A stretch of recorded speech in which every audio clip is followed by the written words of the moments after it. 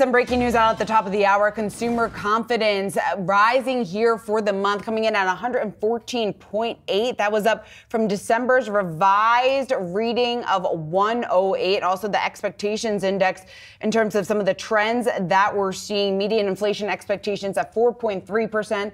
That follows 4.5% the prior month. So some improvement there in terms of those inflation expectations, Brad, that we're getting. But again, this is the reading that's the highest that we've seen since December of 2021. So putting that in perspective here for our viewers, also marking the third straight month that we've seen increases. Yeah, we got a quote here from good friend of the show, Dana Peterson, chief economist over at the Conference Board. And she says that January's increase in consumer confidence likely reflected slower inflation, anticipation as well of lower interest rates ahead, and generally favorable employment conditions as companies continue to hoard labor, which is particularly interesting with the backdrop that we've seen of some of now. Of course, this is looking back at December, but it's particularly interesting with the backdrop, or excuse me, January, this is the reading for. But within that time of January, the number of layoffs that we've seen come forward that have had a dampener effect to a certain extent. However, not showing up, at least as of right now, in this data. The gain was seen across all age groups, she notes, largest for consumers 55 and older in their confidence, and likewise, confidence